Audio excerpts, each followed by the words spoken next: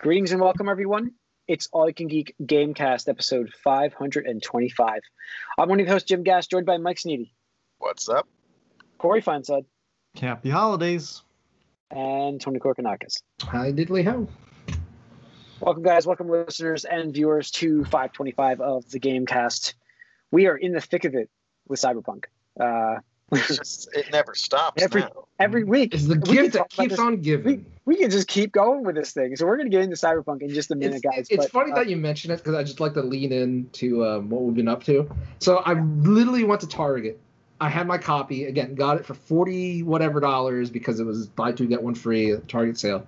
Never opened it because I was like, I'm just going to wait for whenever I get my PS5 and the updates come out. But then because of all this stuff, I was like, you know what? I can't in good conscience even keep this copy and give them my money, so I'm just going to return this. So when I went to Target and I was like, here's the receipt, here's everything. I just like to return this. She goes, oh, was there something wrong with it? Instinctively, I was like, yeah, the game's just broken. And she kind of looked up at me. I was like, oh. And I was like, went on for 1 minute. I was like, yeah, it's all over the news. It's just a big mess. They rush it out. It doesn't work. Crashes your system. This, that, and the other thing. So I just don't want it. She's like, I don't blame you. I'm like, why did I just tell this random girl at Target? It was just instinctual. I was just like, fuck this game. Fuck this studio. Fuck everything about it. But yeah. Yeah. There's a lot of shit we're going to get into with them. We've been doing it for the last few weeks, and we're definitely going to cover more of it. So other games that we've played, though, I've been up to is I got to lead us off. I've gotten more into 13 Sentinels. And Tony, is this like 999? Is this what I'm getting into here? This is I keep playing this game now, and I'm like the game just opened up more. It's an onion. Yeah, and it's just I get into it is a thread upon thread upon thread upon thread. I'm like, I know this game. I've done this. I've lived this multiple times. So and I just the combat's fine. I'm actually playing the combat. I'm playing casual though, because I'm just fuck it. I want this. This game is a story. The combat's nothing to write home about. It's just this is about that story, and I love this presentation. I finally got into the branching area, and I'm like, what do I do? What do I do next? Do I want to go for combat, or there's stuff for story? You can go back and relive some certain things. I'm just like, what do I do? And then I'm like, okay, you can see the branching stories. I'm like, this is like 999, I think. I think. Yeah. I don't know. The structure is definitely parallels 999 in that there's a lot of branching points in the story. There's a lot of scenes you can revisit. You could replay everything. Yes. But the cool thing you'll see is that the game has a built-in database or encyclopedia or whatever they call archive, I guess. And it keeps track of the different characters, the different locations, the items, the mechs, this and the other thing. And as you go through the story, those will get updated with newer things. So I'm just telling you, whatever you think is going on with anybody, just you're wrong. Again, it's one of those. Yeah, it's one of those things where if I told you to write down what any of your expectations are for this series or any of these characters, and then you read it after you beat the game, you would laugh. It'd just be one of those things that's like, all right, whatever, sure. I'm actually psyched to get through this now more. Yeah, it was fine in the beginning, what I was going through with the prologue, and I'm just like, that's cool. You're just okay, yeah, episodic. Yeah, it's fine. I'm like, I get the appeal for this, and then it split out to this. I'm obviously just getting into Jiro. I'm playing. Yeah, I'm just playing. I've restarted his stuff over and over and over again to play more into the threads, and that's what I'm doing right now. And I played some combat stuff to kind of open up more, because you play combat, you open up more things. Yeah. So there will be some points. I'm trying to keep it vague as possible. But yeah. But yeah, so I'm enjoying it quite a bit. I'll be talking more about that, I'm sure, next week. Is it super long or no?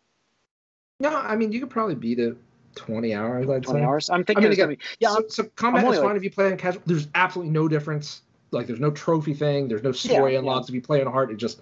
Honestly, for me, I kind of liked it because I like tower defense types of games.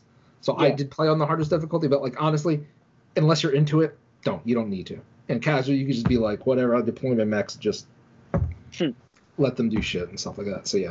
But no, the story and the graphics, because that's the thing, is that game is just so fucking beautiful. It's an anime. Every time you get one of those scenes where it's just wow, this is just art. Literally, The Vanillaware, man. It's yeah. freaking awesome. Just the one guy's like, and this is gonna sound really weird for those listening, but the one guy's like just his living room, like with a TV and stuff in there, and my background. yeah, Can't see yes, it. your You just- yes, I'm sorry. Oh, Tony- can't see it. That's right. I'm sorry. That was Tony because we're in the gather mode right here, together mode. Gotcha. But yes, Tony's for the last few weeks. Just that area. I'm like, this is so like in depth. Like, what's here? Like, it's crazy what's back there. So, I don't know. I'm enjoying it quite a bit. So that's pretty much it. Some more Hades, but not. I haven't beaten the game yet. So I've been focusing more on like. I'm gonna do 13 Sentinels. Finish that. I can see myself finishing Hades though before the end of the year, and then I'm pretty well caught up with what I want to think about for Game of the Year. So, because Cyberpunk is just. It's not of this year. It's not of this year. Oh, Nope. Yeah. Early access. Corey, what are you playing? Mostly Last of Us 2, actually. Oh, That's- wow. Got 7 hours, maybe 8 hours, maybe of it. And yeah, I'm really liking it. It's the storytelling's really done well in this, and playing the narrative as well as being part of it. I think they've done a good job of making that impactful and special. And there is a moment in this like that you could potentially miss that I didn't miss, obviously, and I was like, wow, this is one of the best moments in like a video game I've seen in a long time. It was really cool.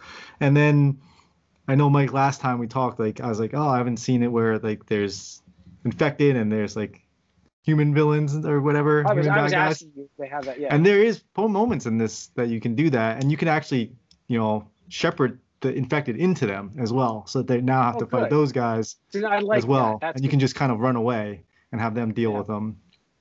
So it was pretty neat. And there's a point where you actually have to do that. It's not, you don't have to, but they highly encourage you. Like you're kind of in like this tight space and the people are like searching for you, and then someone goes, oh shit, there's a clicker, and then you can just kind of throw a bottle at their feet, and then the clickers will just run them down, and then they have to fight them and stuff. So it's really neat moments. And like I said, it's one of those games where I actually, like, after I'm done playing with it, I was like, I keep thinking about it and like thinking on what's happened, where it's going. Like I've said, I don't know the entire spoiler stuff, stories. I guess all three of you guys know what the whole storyline is probably about and stuff, but I don't know that, and so it's interesting finding that out. And it's making it seem like there is a third faction, like that is the villain of this game potentially, like that we haven't really seen much of, but all they keep talking about is this other faction right now. And it's like they're like stringing people up and like murdering them, like pretty awful things. And it's interesting how like you're trying to go out for this justice, which again, none of these people are good people. These are not good people at all. Like Joel is not a good person. Ellie's not a good person. Like the people you're looking for are not good people. It's like none, like, in this world there are no good people because they're just dead. And so it's interesting to see where it's going. But I have to say, like, I don't know. I know, Tony, you mentioned your brother playing it, and once they killed off Joel, it was kind of, and this happens kind of early in the game, so spoilers or whatever. It's like, Jeez. People are done. I mean, I think everyone knows by now that happens. It's like, I don't know. I don't really care that they do that. It's like, that's not, like, that guy kind of deserved it, and like he wasn't a good person. But he's the Luke Skywalker, dude. I would still disagree. Not the Luke Skywalker. On Last of Us, he's definitely the Luke Skywalker. I disagree with you. It's like Clementine. Like Clementine is the star of that point in the game. Dead. But at that point in the game, I have a lot of I'm not going to go. No, I'm not. So you're actually upset that they killed Joel? I do not care that they killed Joel. I care about the way that they made you do that with a character you don't give a fuck about at that point. You don't kill Joel. No, I understand that, but you have to take the control of that character right after and play as them. No. I thought you did. Isn't that what it is? No. What? Oh. You don't do that. I thought it was right after. Is it not right after? Oh, no. You take control before, and then he saves your life, and then everything after that is, Yeah. So how do you could say he deserved that after he saved that character's life? I mean, he's murdered. You've murdered so many people. Like so I think, I mean, as far as like for me personally, like I was like, well, okay, well he got his. Like everybody's gonna get theirs at some point. And for me, this story is more about, you know, the relationship and obviously and Ellie and stuff. And you get to see more. Like we saw in the trailers, Joel's not gone. Like we'll see more of Joel. It's not like Force Ghost. He's dead. I was thinking, Mike. I don't want to say it. It's just interesting. Like I don't know. Like I don't know if that's what made people upset or not. But that to me is like, well, this is that world. Like I'm telling you, it's exactly the Luke Skywalker thing. It's not the only thing. I'll say that much. No, well, that's what I'm saying. Yeah, I'm very curious to see where it goes because I think going in, everyone expected Joel to die at some point in this story. Oh yeah, absolutely. He's and like he's over 50, so can't write anything about a character over 50. I actually thought the character was already dead when this game was being made. I thought that was going to be like the twist where he's actually already been killed. But whatever. Yeah. No, and like again, like the storytelling, there's some stuff that you find, like there's a lot of notes and stuff like that you can read, and there's a journal that you write in, and so all that stuff is really, really well done, I thought. And again, I'm really enjoying it. And again, I don't know if I don't have a problem with the Joel thing at all, so it didn't bother me. I mean, I don't either. It's just I know that's how people reacted. Like it was the news when it got leaked and stuff like that. I mean, there were people that were just up in arms. Like, no, I mean, we were like that. That's the only logical reason for her to be doing what she's doing. So no, I know. I mean, I'm just saying the people that don't follow the news hype cycle as much as we do, right, or think about this kind of stuff. Like again, my brother was just like, "Oh, they're making Last of Us 2. Cool." And doesn't care. Doesn't want to watch the trailer or anything. He just wants to see it when it comes out. He just wants to play it when it comes out. But the instant that happened, he's like, "Now, fuck this." I mean, I think you could expect that. I think how early in the story it is and how pointless it kind of is. Not pointless. It's the catalyst for this entire game. It's like, yeah, well, it's not like he sacrificed himself or anything, though. Again, in this universe, in this world, like you're gonna get got like at some point. It's gonna happen. So I don't know, and that's why I think the brutality part of it, and then you have these other moments, like the beautiful moments, like that the drastic difference between them is really striking, and it makes it like it's like wow, there's these moments that are just like crazy where it has much more impact because of that. So yeah, I just have a problem with playing it, but never mind. I have a big problem. And it's fine. Like you don't have to. I'm just making you. It's preachy. I'm sorry. It's fucking preachy. I'm not gonna get into it. I don't know fucking about that. Fuck. Hold on. You're not. Stop. Just stop. Just stop talking to him. You're gonna screw something up. Yeah. We can talk about it when Corey beats it. I'm just like because it's funny because like you guys know the story. You haven't played the game, so it's just like. I could go from A to D to Z and be like. No, I'm curious. That's why it makes me more interested in playing it too, to find out. Yeah. Because again, you guys are just basing this solely on story beats and not gameplay elements. Well, to me, like The Last of Us, especially the first one, like it's all about the story. The game itself was Mm-hmm. So like if the story is not something that, that's sort of the point of The Last of Us for me at least. So if the story is something that seems kind of like, do I really want to do that? Do you feel like, I mean, I don't want to play it. You're taking moments out of context though, like because you're not experiencing them in the way that they're meant to be experienced? Nah, possibly. I mean, I'm sure there's more I could like about it than what I know.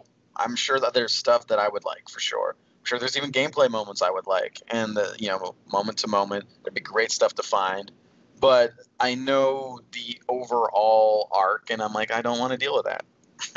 Yeah, that's fair. I mean, everybody's. That's my thing too. But I just think that I'm curious to see how it goes because again, it could be like a whole Mass Effect thing. I don't know, but we'll see. I'm curious to have a conversation with you when this is over. Yeah. So you can spoil the cast. We could. Spoiler. I don't want to. I'm so tired of the conversation about this game, honestly. Like, I'm glad some one of us is getting to play it, but I really don't want to ever talk about this game. again. Wow. Like, I didn't know you felt that strongly, Mike. No, I mean, I feel like we only talked about it a little bit when it got leaked. No, I mean, we didn't really talk about it at all. It's not even me I'm talking about. Like, I've listened to everyone else talk about it, and I'm just like, I'm just so tired of the conversation. Well, I'm enjoying it tremendous. I'm happy for you that you're enjoying it, Corey. Good. Who was up here? Tony, did you go? What have I been playing? Yeah. So I picked up Yakuza 0 again because with Cyberpunk not doing it, I was like, you know what? I'm gonna revisit Yakuza because I wasn't playing it at the ideal time. I was playing it like late at night, and I didn't realize how this game, like, some of those cutscenes are long, and it just is one of those things where, like, if I'm like tired, I'll just like kind of like close my eyes and it's like, well, that's it, that's over, and like I'm just like, I have no idea what's going on. So I started playing it earlier, like after like working out or after work and stuff like that. So I'm enjoying it a lot more. I want to say I'm halfway through the game, or just a little bit before halfway through the game, but enjoying the absurdity of like just the gameplay and the side stories. Like, like the story tries to take itself like pretty seriously with the main characters, but then anytime you have anything to do with the side stories, it's just like one of the most recent ones I did was like I had to teach this dominatrix how to be a dominatrix.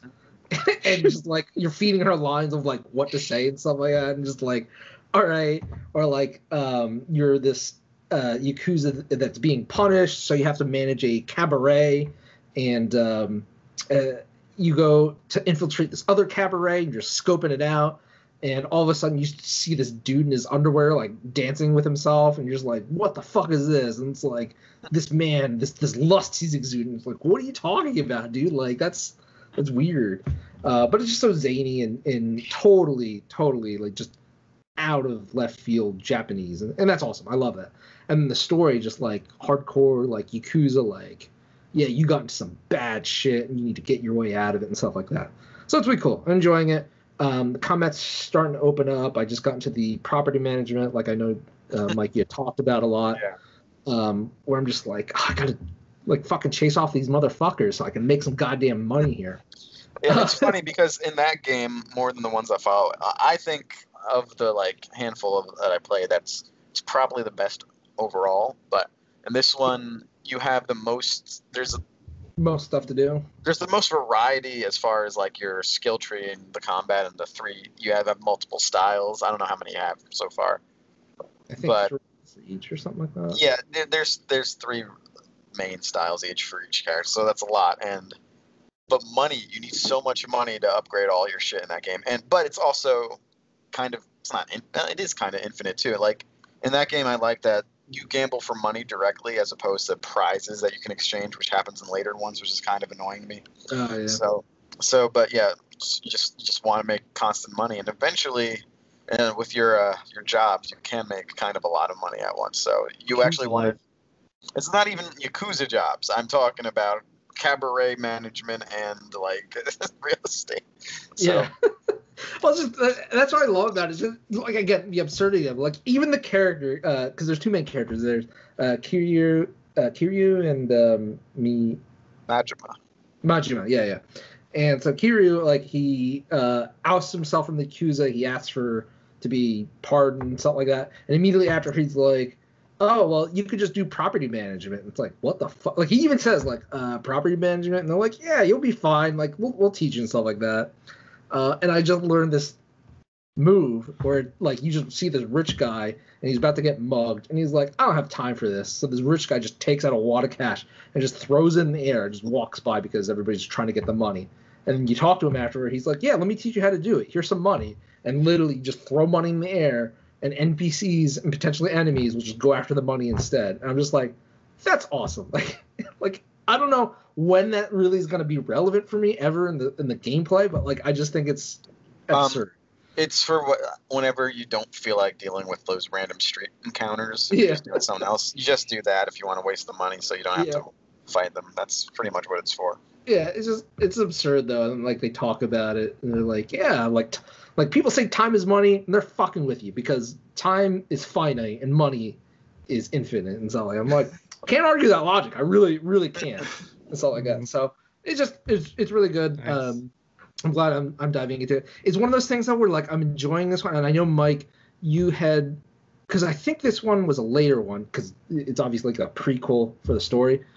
So I'm kind of, even though I'm not finished this one, I'm like hesitant to go through the entire series then, because I think like the regression of like gameplay or quality of life will like be sticking point and stuff like that. So now I understand that it is kind of like if you do the Kiwami ones, Kiwami and Kiwami 2, like those do follow afterwards and they expand, They kind of keep the quality of life stuff. Yeah, they keep that.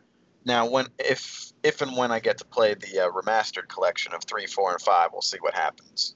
Going back to those, and then 6 is newer, and then you're to I think Like a Dragon after that, which is the newest game. Like a Dragon's supposed to be really good too. Yeah, I mean, that's what I heard. I actually might go for it. I know it's turn-based, which is not my thing, but I might even try that. I'm not sure though, but I might get into that one too eventually. It's hitting a lot of the. That's the one. Yeah. That's the one they were in love with. What's the role-playing game that Dragon Ball guy animated? Dragon Quest. Is it Dragon Quest? Yeah, the Dragon Quest games. That's very much modeled after the Dragon Quest games, isn't it? Like they made it because they were huge fans of Dragon Quest. Isn't that the game? Like not very much, but they were inspired by Dragon Quest when they made that game. Something like that. I thought that's what it was. Yeah, I mean it could be. I just think it's awesome that the wheel like the action thing comes up and it spells out Sega, because a fan actually pointed out. He's like, if you just change this word to, I don't know, equipment or whatever, it's like it spells out Sega or something like that. And I'm like, good on you, man. Good on you. So, that's basically what I've been playing. Yeah. All right, Mike, what have you been playing? Oh, I've been playing Justice, which is a spin-off, same city, Kamurocho. Judgment or Judgment? Sorry, Jesus Christ. Yeah. And I'm to the point where I'm kind of mopping up the side quests now. I'm kind of on the last legs of this one. I don't know if I'm going to go super completionist with it or not. I might, but so it's only the zany stuff left for me now. The main story is done, and this one is it doesn't have because your job as a private detective is pretty much to do side quests, so you don't have like a different job in this one, which is it's all right, but it's still fun, and I'm gonna just continue to play it for a bit here because I don't know if I'm gonna get any other open world game anytime soon. Yeah, I mean, I like the fact that it's like open city versus open world. Yeah, no, it's pretty condensed. It's not like it's nothing crazy.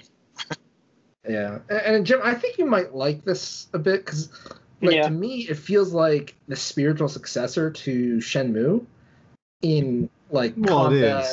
It is the spiritual. I just couldn't get into it before. It's such a crazy game. I'm just like I don't know. I tried it. And Yakuza 6. I tried. It's like I don't know. It's like crazy.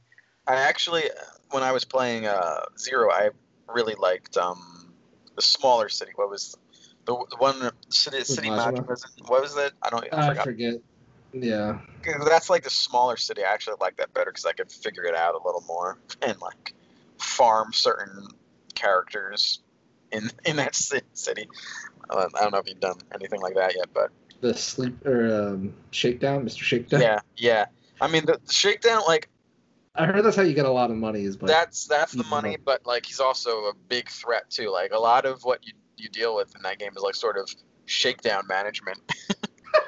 Shakedown, man. I can see that. Because the thing is, I only encountered him in the tutorial where you're supposed to lose the fight, but they're like, "Oh, watch out for Mr. Shakedown. If he beats you, he's gonna take all your money." I'm like, well, where is he? I haven't seen him once, so I don't know if he's So that's why I like that smaller city because you can most of it is like a circle more or less around the river. Yeah. So if you just run that a bit, you'll run into it eventually. Okay. And what styles did you use for each character?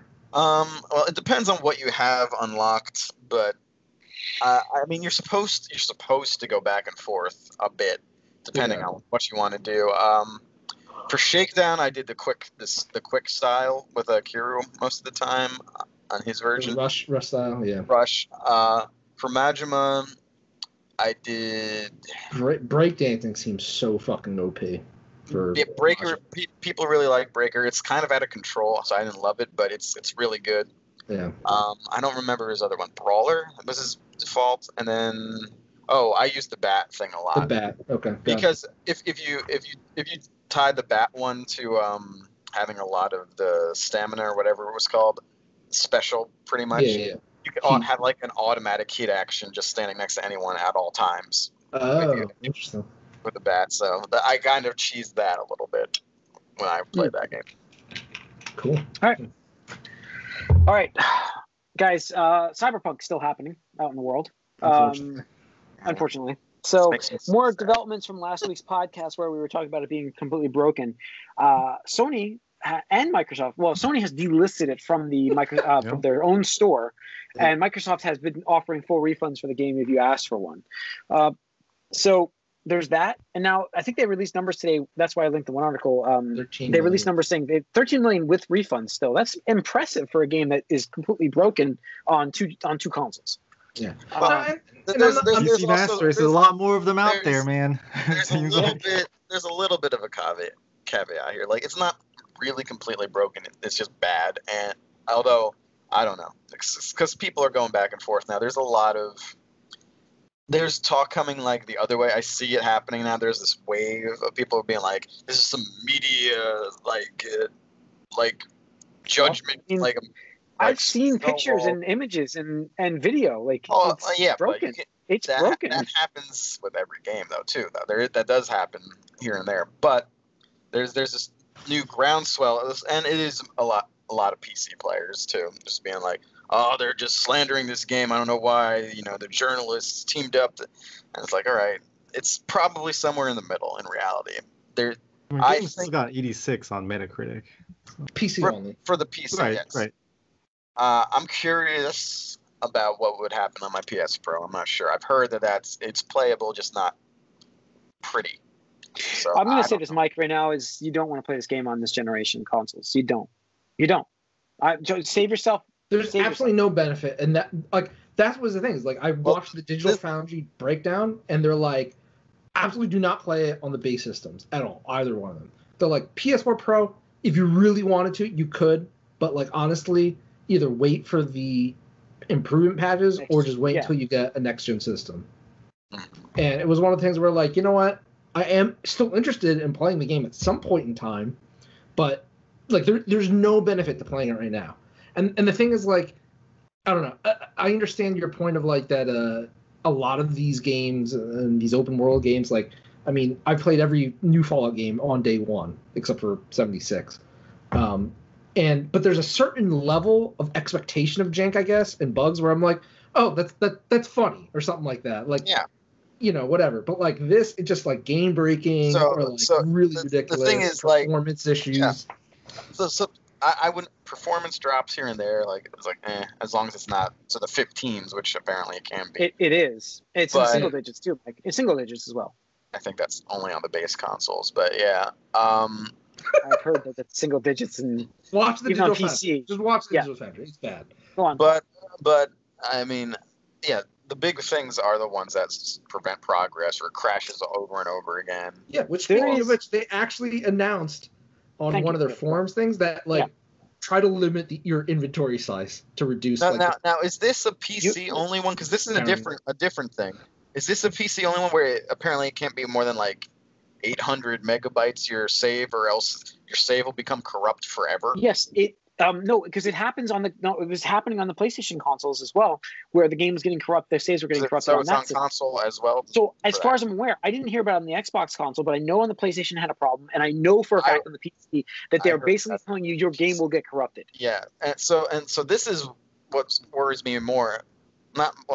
Yes and no, because I know of, and I don't know for sure, but I feel eventually either the next gen systems will become available, or they'll patch everything to make the last gen playable. But I'm a little worried about a lot of the underneath, because the game, they said something along the lines of mod, I guess, said something along the lines you're playing the game wrong, you're supposed to replay it a bunch.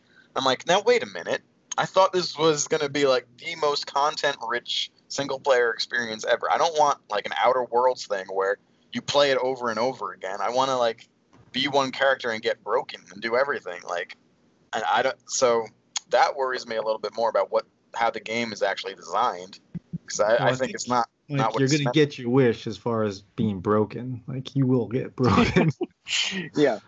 But no, I think, like, to your guys' points, is like the only thing that you're gonna get by playing this now is to experience these bugs and to have potential problems going in the future.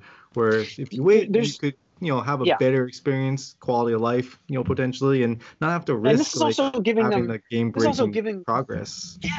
This is also giving them faith that they're going to have these patches ready by January, February, because the other thing I started hearing about now is the fact that how did they launch these games on the PlayStation Network and the Xbox Live service? Because they're supposed to get tested by Microsoft and Sony, where these games would have gotten rejected for these bugs. And that's what the investors are asking on the investors call. There's an investor lawsuit about to happen. Yes, the developer, yes, the investors were asking how this game got listed with these bugs in there. And there is no excuse for it except for they asked for a waiver from Microsoft and Sony. Now, what a waiver does for these games, and this happens a lot apparently, is they can apply to get a waiver and say, listen, we are aware that this is here. We understand it breaks the game, but by this date, we are going to have a patch that fixes it, which is probably what happened with that original delay. And they still didn't fix it. Like, they didn't fix these problems, which means they're in violation. And this is how probably Sony delisted the game. They're in violation of the network. I think they also did because they were getting so many refund requests and they couldn't really do them. So they just took it off. Well, there's that, but I think obviously they kind of broke a whole it's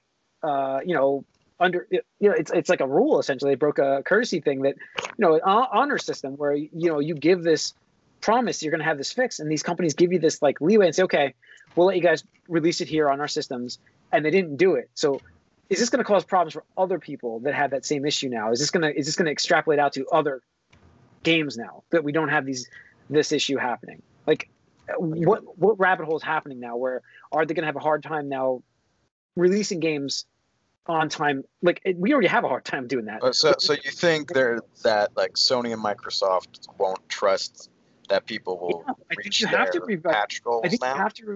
I think you have to revise that policy to say, listen, we can't accept a game unless you tell us it's ready to go now. Like, and if you're going to list it on our store, so we have to review it, it has to be the one that we're going to be posting. Not to say these day one patches of 50 gigabytes or 100 gigabytes, it can't be promised anymore. It has to be there before they certify in their stores. How many hot fixes have they had already? Too, they've had at least 2 already. It's on the fourth revision now. They're on 04. They're on 04 right now. Yeah. So they're trying. It is broken. It is disappointing. And there's so much mess to be fixed. I just don't see how they're going to do it by February. I think that by next fall, this could be a pretty good game. I just don't see how they're going to do this by February. Like, I don't know. Except for more crunch. I mean, I 6-day work week, again, right? I am curious about how it's going to actually be like after a few of these hot fixes or not. But if it is to the point where it's just visual bugs, we'll see by February. That's something. I guess. I watched a video. I watched a video on YouTube where a guy was driving an armored car. Oh, by the way, the AI in this game is hilarious. That's another thing. If you park your car, that's more of the stuff that I'm worried about. Underneath all the bugs is the game, like, because it's now obscured a little bit. I know it got 9s, but underneath everything, like, this is a game because you can't tell anymore if like the actual base game is good anymore.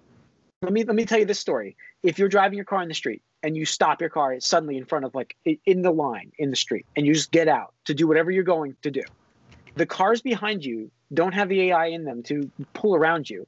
They will line up forever behind you and just sit there waiting for you to get back to your car. They're very cautious drivers. Very cautious. That's where they are with this AI in this game. It's not there. It's not there. It's not programmed in. It's not finished. It's unfinished entirely. Not finished, or they did this to get this game out. Was important. They got this game out to try to make a bonus, is what happened, and it's fucking ridiculous. I'm sorry. Like, this is for a company that I thought was completely different than what we're seeing. It's unbelievable. Like, it's just. Well, I mean, it is fuck CD Projekt Red. fuck CD Projekt Red. I think we can safely say that. We've done this on the podcast before. I think we can throw that one out there right now. No, absolutely. I mean, it's just amazing to me how the turnaround from them being like a new up and coming. They were the darlings of the industry. Yeah, exactly. And like, I mean, it was easy to root for them around like Witcher 3. You know, like they were all about the consumer. They're all about like, hey, like, here's the game. The game is content rich. Here's the DLC that we have planned. So you know everything, and all that DLC. Arguably some of the best DLC content from all time. I haven't personally experienced that, but that is the common word online, is that it's even better than the game. Right. Yeah, the 2 DLCs to Witcher 3 are comparable to the main game, which is crazy. Yeah. So it's just amazing to me that in the span of that time period, 5 years, right, or whatever it is now, that they could just flip their script and just be like, you know what we should do? We should fuck over our fans. We should just completely fuck them over. This is, again, it's the hype cycle. Like, it got to them. I really think you announced this 8 years ago. You try to build it up. Everyone is, again, expecting the most content-rich game of all time. And they're like, oh, we got to do this, we got to do this, we got to do this. Well, I mean, it's also, like, the history. Like, you've seen, like, they've done it. Like, they showed you they could do it with The Witcher, but that's what people expected. So they expected more than The Witcher. That's the problem. But the fact that people knew about this for so long, and they were really only developing in earnest for like maybe 5 of those 8 years, and they just felt the pressure. I think once, because they delayed 3 times recently. They got death threats. They're like, screw it. There's no way we're going to do this after Christmas. So. And they switched it up. They're like, oh, look, these new gen systems, we can make all this easy. But then they forgot, the systems that was originally designed for. And I think they fell victim to their own hype. And they couldn't. I don't know if this game wasn't announced 8 years ago, if it happens like this. If this game was announced like a year or 2 ago, I don't think this happens like this. No, I don't. It wouldn't be out now, probably. It'd probably be out in another year or so, but this wouldn't have happened, and people wouldn't hate CJ Projekt Red now after loving them for the better part of a decade.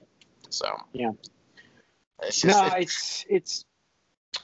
disappointing. This is unprecedented too, because like the fact that we didn't count the number of errors and people and corporations they've wronged, but like the fact that they turned their fans or the angry customers and were like, hey, go to Sony and go to Microsoft, before either of them were like even aware of like, hey, like what the fuck is going on here? It's just like they're getting bombarded, and Sony responds with like, you know what, we're just gonna straight up delist your game. Like, I don't remember that ever happening across PS3, PS4. I was shocked when I saw that posted on Twitter. I was like, holy shit! Like, they're actually delisting a game that happened. They're delaying a launch. It's got to be the volume of the requests for refunds. When was the last time a launched game got delayed? Yeah, and not to mention that too, but like, I mean, there's this subsect of people online that were like, demanded the refund, and then when obviously Sony revoked the license, so like, why can't I play the game anymore? We just gave you a refund. Like, what do you think happens here? This is entitled gamer problems there. Also, can the PC gamers who actually have a high-end PC and having a good time with this game not just shut up for a bit? Like, I really do not want to hear just like, oh, what, 8-year-old hardware, you peasants, what do you expect? It's like, no, like, this game, it was advertised as available for this. We don't really have a next-gen version yet. Whatever, I see it. It's stuff like this that if I had the time and money to become a PC gamer, I still wouldn't, just to be not a PC gamer. Because fuck you guys. No, I'm telling you, Mike, next year, at some point we're going to get actual next-gen. They're always saying next-gen actual proper versions of this game being launched. Only next-gen only versions of it. Sure. So you just got to get all the next-gen by the time this game is out of the scalper's hands. By the time this game is functional, then just go buy the next-gen. Wait for it is what I'm saying. The other thing is they do give you the option to get that for free, though, when you have the old version. Yeah. So it's not like something you can't get out of. If you happen to pick one up. I get that. So, all right. think that's going to wrap it up for this episode of Cyberpunk Garbage. Thanks for tuning in. You can write us on geek@gmail.com. Let us know what you think. On Twitter, guys, if you're watching this on Twitter, like this, subscribe. Comment, please. We'd love to hear from you, your experiences with glitches, because they're hilarious if you watch them on YouTube. Follow us on Twitter, like us on Facebook. We'll see you guys next week. We have another podcast coming. Happy Hanukkah, Happy Kwanzaa. Yeah. Happy holidays. So, thanks.